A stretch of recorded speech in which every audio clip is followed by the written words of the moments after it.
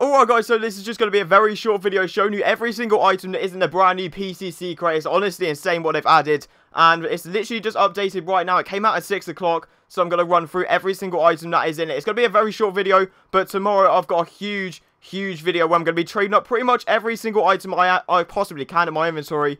So make sure you turn on notifications if you do want to see that. But first of all, we're going to start off with all these rares. Obviously, they do not sell for anything really, and then we'll move on a little bit further. We've got these items here. Got some shat cramps, which is going to be pretty sick. We've got all these wheels. I'm really happy with how the wheels have turned out, because all of the people that voted have done a good job, because we've got some decent items there. Got the Gaidens, we've got the Reapers, and then we got into the imports. We've got the Jaeger, which is pretty sick. We've got the Comet as well. Not too bad. That titanium white looks actually insane. Then we've got the Twinser as well. Looks pretty decent, not gonna lie. Then we get to the Zombers. Obviously standard. We have the Zombies and Dracos before. They've added Infiniums, which is pretty sick. Titanium white Infiniums would be really good.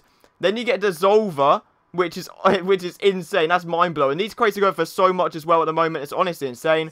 You get Fire God, which obviously you can't see with my car setup. I don't know why I've put this car setup on. Mainframe.